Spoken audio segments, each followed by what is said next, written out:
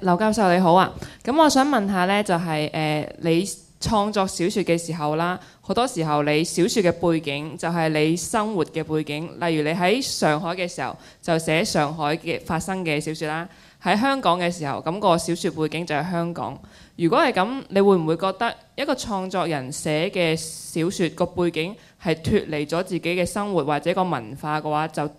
唔會係一本好小説呢？其實劉生都唔係淨係寫佢背景嘅，佢早年40年代嘅時候，佢寫過2篇小説，一個就係迷流啊，寫越隋煬帝嘅，咁另外一個係寫北京最後呢一章，係寫袁世凱嘅生活嘅。咁其實佢即係唔一定淨係寫佢自己嘅生活嘅，佢嚟咗香港之後，佢寫嘅近年都有寫嘅小説，例如蜘蛛精啊，即係咪蜘蛛精即係《西遊記》嘅故事。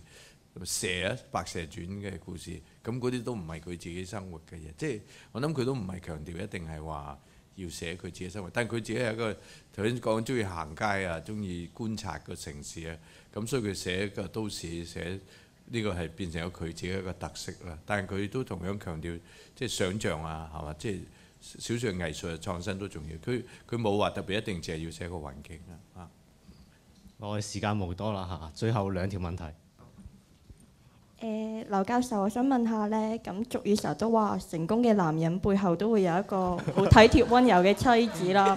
咁我想問下你，劉太太嘅支持係咪就係你至今仍然堅持寫作嘅一個推動力呢？係啊。你想劉太答定劉生答？佢話每個成功嘅男人背後一定有個溫柔體貼嘅女人。咁你繼續寫作係咪因為劉太太嘅支持？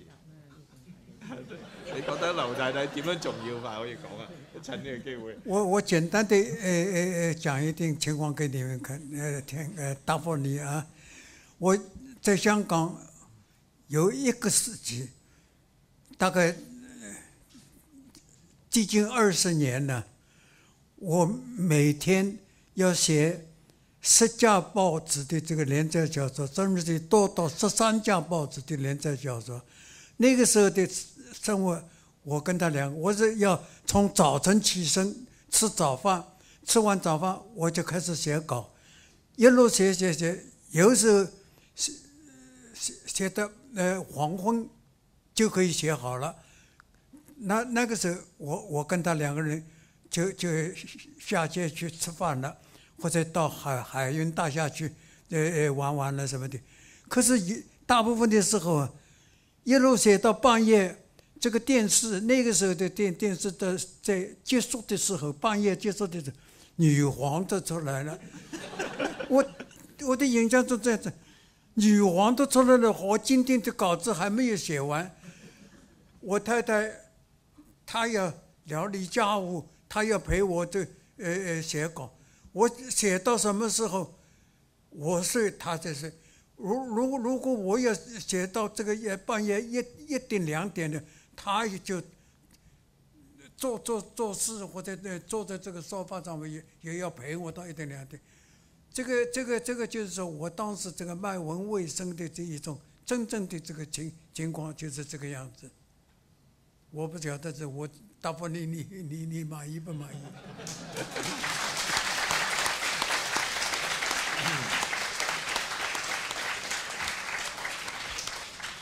最後一個問題。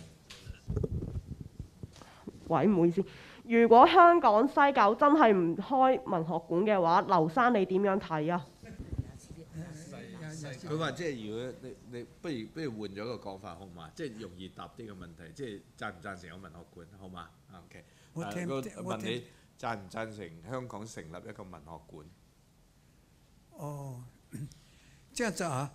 我是不大清楚。最近看到報紙，就是我們這西九龍啊，現在有人的建議，大概是也不知道是不是董其昌啊、董開章啊，我就在看見報紙，有人這個建議要在這個西九龍啊成立一個文學館。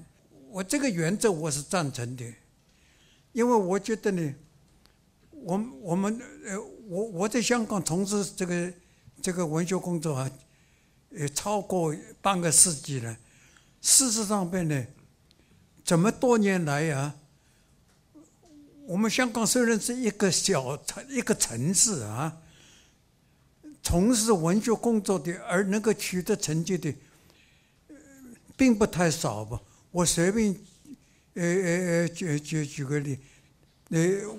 我们最早期那个有一个叫杰克，他是写的是这个流行的这个小说什么，可是大家可能不晓得，香港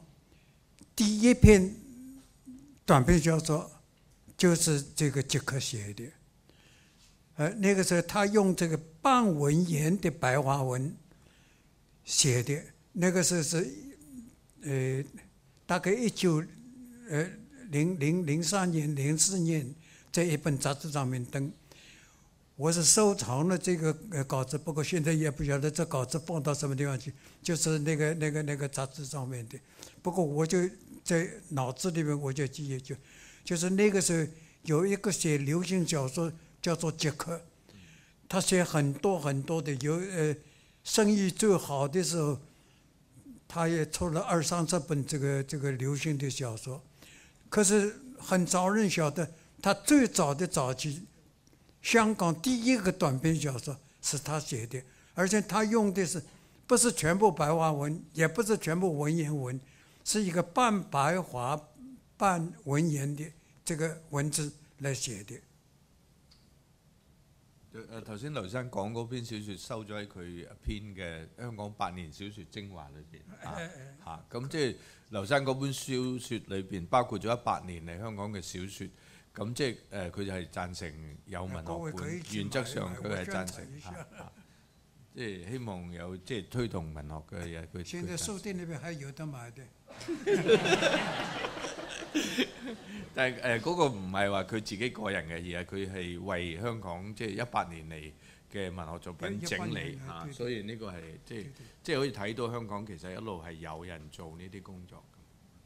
OK， 咁我哋再一次俾熱烈掌聲啊，劉教授。